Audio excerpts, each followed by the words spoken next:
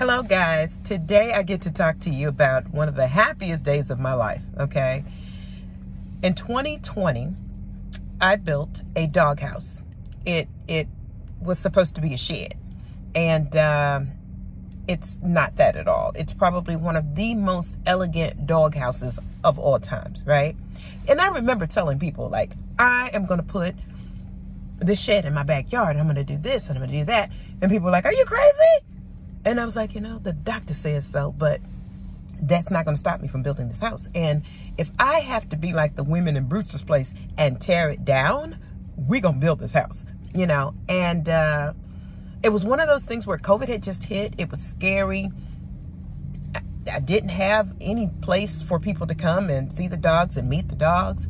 But the one thing I did know is that I was not going out of business, okay?